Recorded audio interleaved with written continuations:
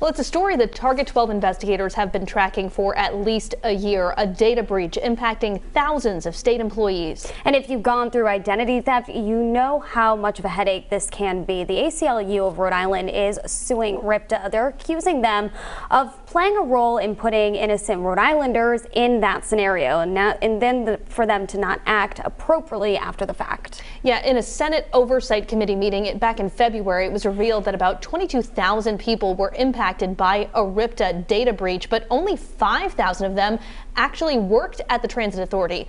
12 News reporter Sheena Losciuto spoke with the ACLU lawyers today, along with the lead plaintiff of the case. Sheena is live for us in Providence with their message today. Sheena? Well, the ACLU is hoping this lawsuit really brings two things. First, a lot of answers to those questions, and number two, compensation to all of those who were impacted.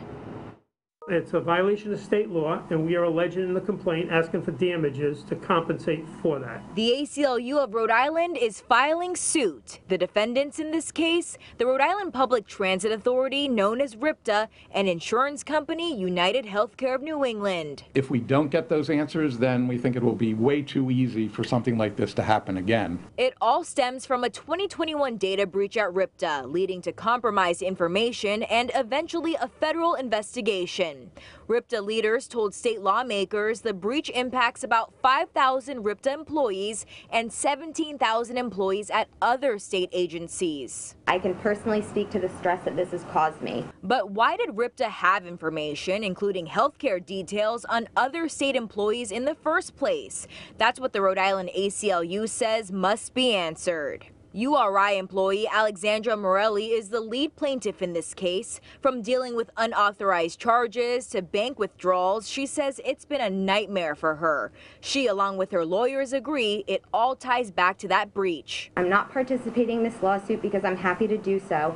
I'm participating in hopes to bring awareness to this issue and help others that may have been impacted or will be impacted by this data breach. In response to the lawsuit, a spokesperson for United Healthcare sent us a statement reading, "Protecting member privacy is a top priority, and we continue to work with multiple parties to understand the data breach that impacted the Public Transit Authority's computer system.